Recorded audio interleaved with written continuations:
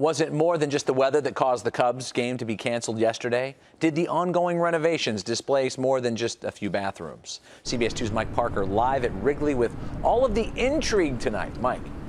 Intrigue indeed, Rob. Today's game here at Wrigley turned out just fine for a lot of more than a little PO'd fans. At last, some places to find relief. The frantic delivery of all those portable restrooms paid off for today's Cubs-Cardinals game. The 72 new commodes proved most accommodating and even the target of snapshots from relieved fans. I heard people had to wait a while, and I wanted to show there was no lines.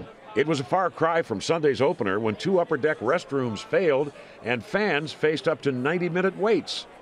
We caught up tonight with Cubs co-owner Laura Ricketts at the Bricks and Ivy Ball, a big fundraiser for Cubs charities at Union Station. I think it went remarkably well, and we got the W today, which is all the more exciting. I asked Ricketts about the move to postpone yesterday's game, ostensibly due to weather.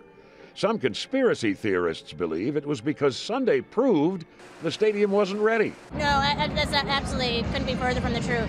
It was predicted early on in the day that it was going to be really unfavorable weather just to play for anybody. For one Cubs great, all this turmoil is worth it in the end.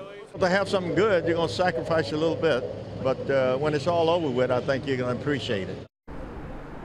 There are also some very unsubstantiated rumblings that the real reason the game was postponed was so that it could be played next summer when the Wrigley bleachers will be fully in place.